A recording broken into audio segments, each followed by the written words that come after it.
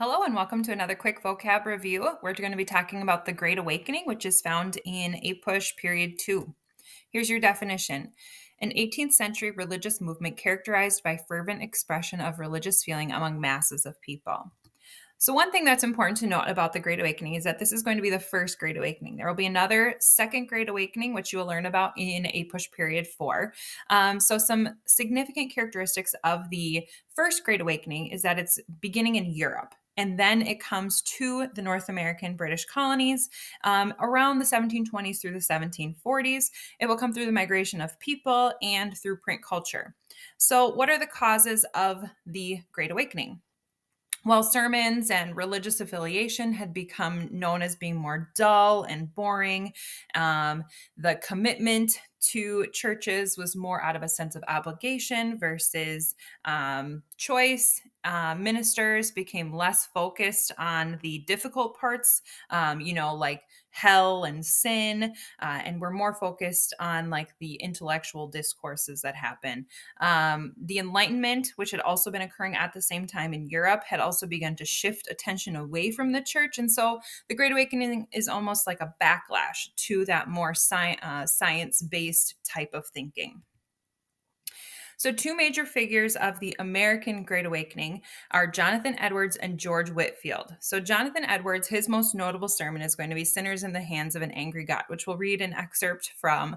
And this is really going to be a good clue or a good indicator of what the second or the first Great Awakening sounded like, but it's not necessarily true of all of Edwards' sermons. He was focused in Massachusetts and New England. George Whitefield will actually migrate from England to the colonies. He will be go throughout the colonies, preaching at times to groups as large as 10,000, and he won't really be in churches. He will be more in open spaces. So here is an excerpt from Sinners in the Hands of an Angry God. Your wickedness makes you as you were heavy as lead, and to tend downwards with great weight and pressure towards hell. And if God should let you go, you would immediately sink and swiftly descend and plunge into the bottomless gulf. And your healthy constitution, your own care, your prudence, and best contrivance, and all your righteousness would have no more influence to uphold you and keep you out of hell than a spider's web would have to stop a falling rock.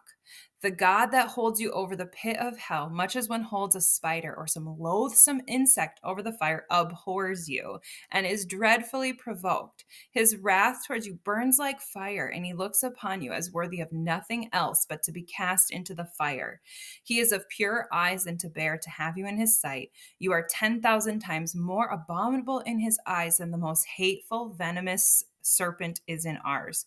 O sinner, consider the fearful danger you're in. So you can feel the heaviness, the intensity, the passion in this sermon. So what's the significance here? What do you need to know for the APUSH curriculum? Well, there's a significant increase in religious commitments and including new denominations, so new types of Protestant churches, such as Methodists and Baptists. People also began to study the Bible in their own homes more, rather than just going to church and listening to the minister.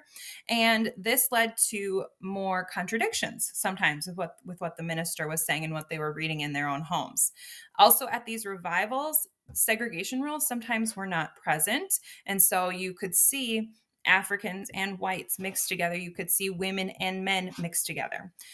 All right, but here's kind of the key is that it's going to impact the colonists' view of religious authorities. So they are going to begin to be more likely to criticize their religious authorities, who are seen as the most important member, the most educated member of society. And if they were willing to criticize the religious authorities, that then later translates to a critical view of political authority. So I hope that this video was helpful for you. If so, please like and subscribe.